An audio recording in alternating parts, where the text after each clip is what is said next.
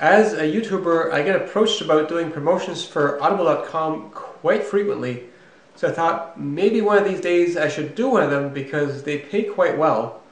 So back in December, a friend really recommended a book called The Grid about the electrical power grid, and I thought this is the time to sign up for my free audiobook and listen to it to get a sense of what the service is like before I try to promote it.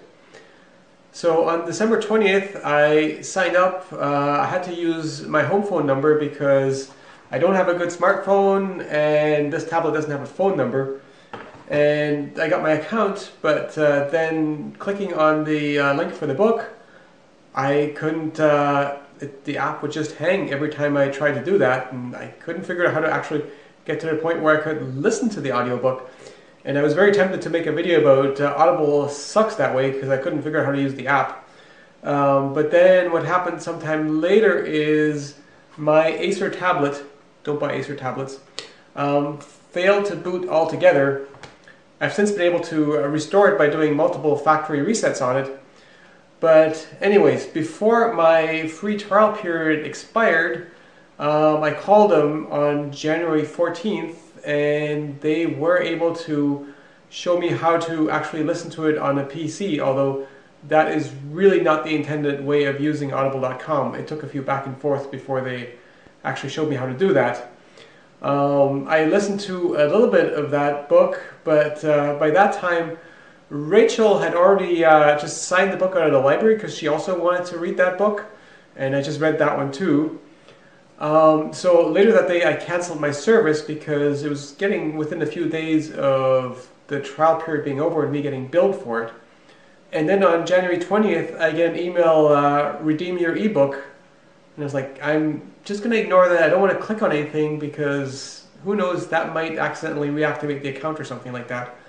And I got the occasional email from them after that, but I just ignored it because it's like, I'm done with that stuff. I'm not going to use Audible.com. Until just last weekend, and I was glancing at my credit card thing, and there's a bill for $14.95 from Audible.com. And I'm like, what? I canceled that, and I looked at my emails. Sure enough, there's the email that confirmed that I had canceled. So the first thing I did was call the credit card company to dispute that. And then the next day I called up Audible and asked what the heck is going on here. And I said, oh, it's because you're from Canada and you signed up for Audible.com, and that automatically also creates an Audible.ca account, and you only canceled one of those accounts. What? It's like nowhere was there any email that indicated that a second account had been created on my behalf. And the emails I had been receiving didn't say anything about me getting billed for Audible.com. It was all about redeem your audiobook credit. So what the hell is going on here? Is it just because I'm from Canada? Does everybody who signs up for Audible.com from Canada end up with a second account that doesn't get cancelled when you cancel your membership? It just seems suspicious. They were very quick to apologize for this and said, yeah, we can fix that, we can refund that.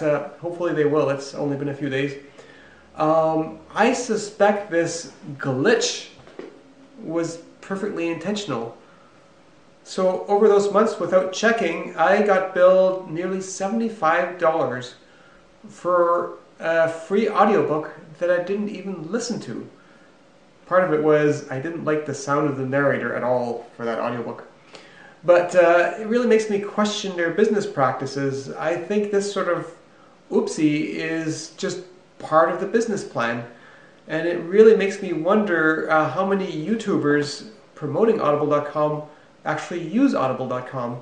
I couldn't find any videos about people explaining similar problems they had with Audible.com on YouTube at all. But I think that's partially because it seems like everybody is either on their pay or wants to be on their pay, so nobody's willing to say anything negative about them. Or at least if there is negative videos, they're so swamped out by positive videos because people are paid to say positive things about Audible.com. So my question is, have you had similar experiences or other sort of unexpected billing from Audible.com? Leave a comment below. Because the way I see it, I think this sort of accidental billing is totally part of the business plan.